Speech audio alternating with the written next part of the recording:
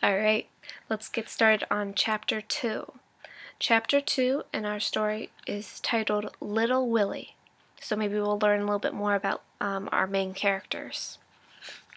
A 10-year-old boy cannot run a farm, but you can't tell a 10-year-old boy that. Especially a boy like Little Willie. Grandfather grew potatoes, and that's exactly what Little Willie was going to do. The harvest was just weeks away, and Little Willie was sure that if the crop was a good one, Grandfather would get well. Hadn't Grandfather been overly concerned about the crop this year?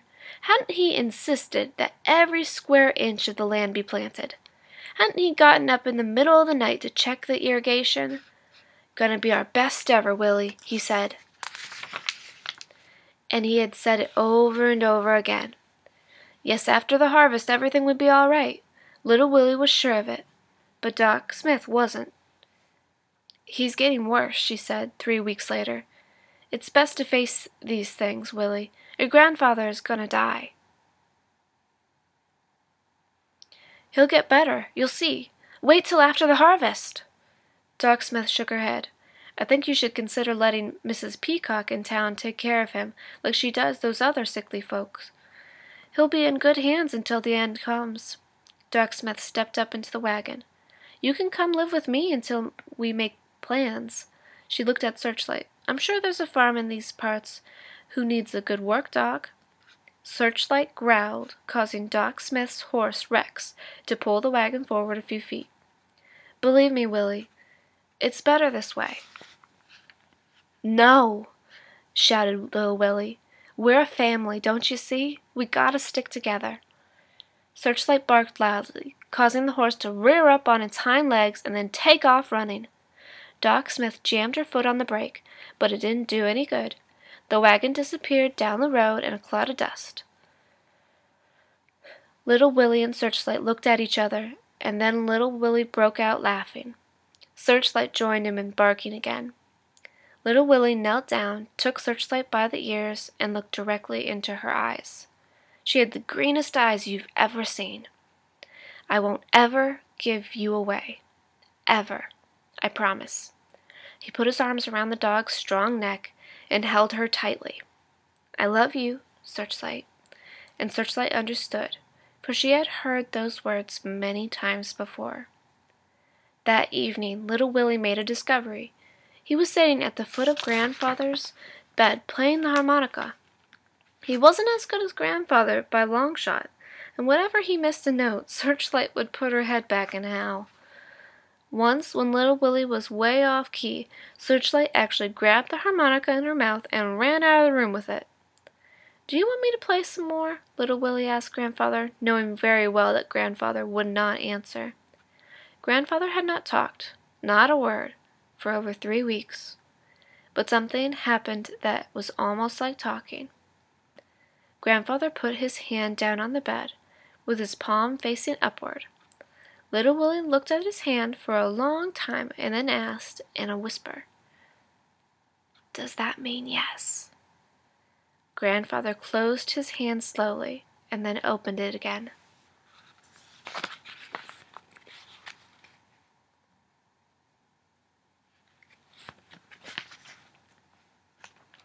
Little Willie rushed to the side of the bed. His eyes were wild with excitement. "What's that sign? What's the sign for no?" Grandfather turned his hand over and laid it flat on the bed. Palm down meant no. Palm up meant yes. So this is yes, and this is no. Before the night was over, they had worked out other signs in their hand and finger code. 1 finger meant I'm hungry. 2 fingers meant water. But most of the time, Little Willie just asked questions that Grandfather could answer either yes or no. And Searchlight seemed to know what was going on, for she would lick Grandfather's hand every time he made a sign. The next day, Little Willie began to prepare the harvest. There was a lot of work to be done. The underground shed where the potatoes would be stored until they could be sold had to be cleaned. The potato sacks had to be inspected and mended if need be. The plow had to be sharpened, but most important, because Grandfather's old mare had died last winter, A horse to pull the plow had to be located and rented. It was going to be difficult to find a horse because most farmers were not interested in overworking their animals for any price. Grandfather kept his money in a strong box under the boards in the corner of his bedroom. Little Willie got the box out and opened it. It was empty. Except for some letters that Little Willie didn't bother to read. There was no money to rent a horse, no money for anything else, for that matter. Little Willie had no idea they were broke. Everything they had needed since Grandfather took sick, Little Willie had gotten at Lester's general store on credit against this year's crop. No wonder Grandfather was so concerned. No wonder he had gotten sick. Little Willie had to think of something, and quick. It was now the middle of September. The potatoes they had planted in early June took from 90 to 120 days to mature, which meant they must be harvested soon. Besides, the longer he waited, the more danger there was that an early freeze would destroy the crop, and Little Willie was sure that if the crop died, Grandfather would die too. A friend of Grandfather's offered to help, but Little Willie said no. Don't accept help unless you can pay for it, Grandfather had always said, especially from friends.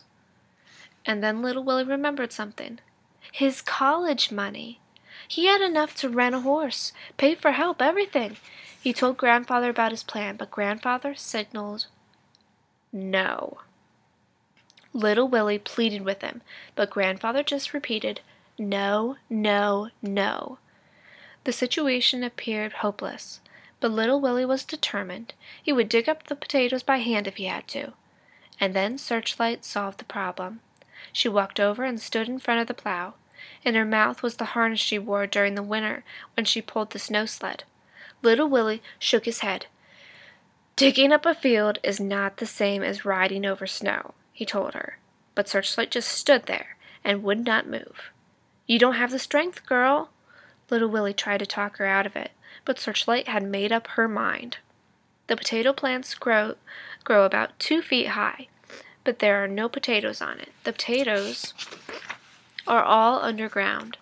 The plow digs up the plants and churns the potatoes to the surface, where they can be picked up and put into sacks. It took Little Willie and Searchlight over 10 days to complete the harvest, but they made it. Either the dirt was softer than Little Willie had thought, or Searchlight was stronger, because she actually seemed to enjoy herself. And the harvest was a big one, close to 200 bushels per acre, and each bushel weighed about 60 pounds. Little Willie inspected the potatoes, threw out the bad ones, and put the rest into sacks. He then put the sacks into the underground shed. Mr. Leeks, a tall man with a thin face riding a horse that was also tall and had a thin face, came out to the farm and bought the potatoes. Last year, Grandfather had sold the crop to Mr. Leeks, so that's what Little Willie did this year. We made it, Grandfather, Little Willie said, as tears of happiness rolled down his cheeks. See? Little Willie held up 2 handfuls of money. You can stop worrying. You can get better now. Grandfather put his hand down on the bed. Palm down meant no. It was not the crop he'd been worried about. It was something else. Little Willie had been wrong all along. That was the end of chapter 2. So, in the next chapter, maybe we'll find out a little bit more about what's going on. That was pretty awesome, though, that what Little Willie did. Think about that. So most of you are around 8, 9, 10 years old. So you're about as old as Little Willie. Imagine handling a farm all by yourself. It's pretty impressive. We'll talk about this chapter later in class. Bye, everyone.